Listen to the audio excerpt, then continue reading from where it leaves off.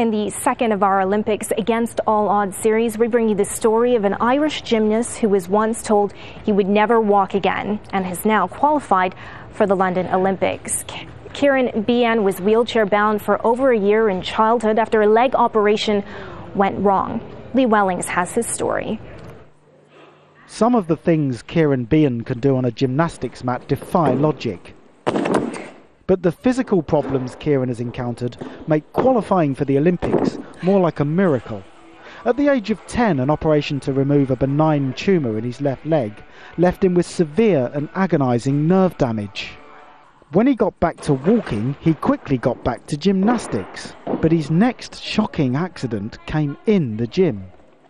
This is the high bar, so it's a steel bar. And I mean, I was just doing basic elements. I was just warming up, and I just went from handstand, so handstand at the top, and then you come through all the way through the bottom and you go back to handstand, and I just literally just slipped off the bar at the top like that and come back down and hit my head on the bar.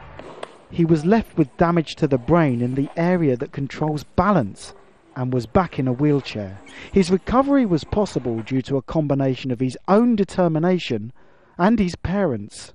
They're the ones that, even though behind closed doors or behind the hospital curtain, that they're in tears and they're really upset, but they're the ones that believed in me and kept coming back to the hospital bed telling me that you can do this.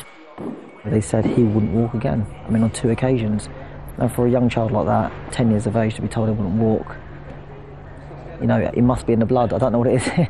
It must be in his system. Incredibly, he managed to get back to competing. Despite limited movement in his left foot and a lack of muscle in his left leg, his level of performance has progressed to world class and winning competitions on the floor, his favoured discipline. Now he's reached the pinnacle of sporting competition, the Olympic Games, and he's only the second Irish gymnast in history to reach the Games. It's been tough financially as well as physically. Balancing manual labour and practice each day has sometimes been impossible.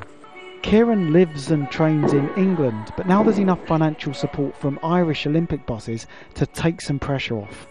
Even if winning a medal in London proves too much for Kieran, rarely will an Olympian have achieved so much just by taking part. Wellings, Jazeera, Essex, England.